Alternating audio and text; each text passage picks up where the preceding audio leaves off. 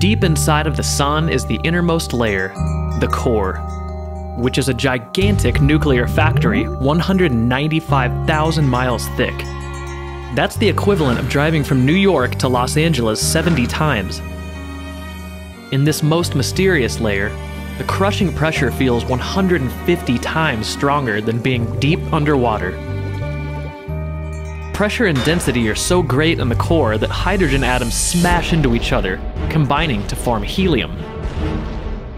Now atoms become highly unstable and release nuclear energy to become stable once again. We call this process nuclear fusion, and it's the very process that keeps the Sun and all stars alive. Every single bit of energy that leaves the Sun and reaches Earth originated from the core. The core is the Sun's hottest layer. How hot? 27 million degrees Fahrenheit.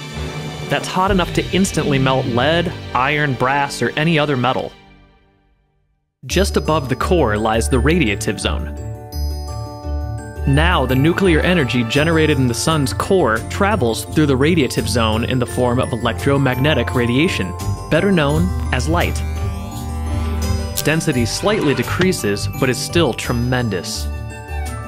The radiative zone is 186,000 miles across. And ironically, this is how far light can travel in 1 second. However, the radiative zone is still so dense that photons of light bounce around like a pinball machine. In fact, light takes around 100,000 years just to make its way through the radiative zone of the Sun.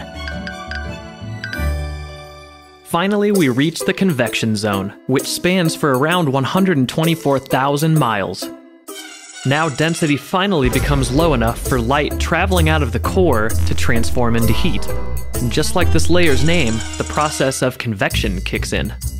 Simply put, convection means hotter materials will rise, cooler materials sink. And as the heat from the bottom of the convection zone rises, it gradually cools, sinking back down again. This continual process happens in gigantic bubbles known as convection cells. Convection is also the same process that causes the big bubbles in a boiling pot of water. Well, there you have it. Now you know a little bit about each of the Sun's inner layers.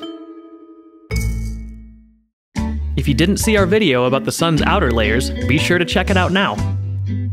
We love space, and we love making videos, so please help us out by liking, subscribing, and sharing below.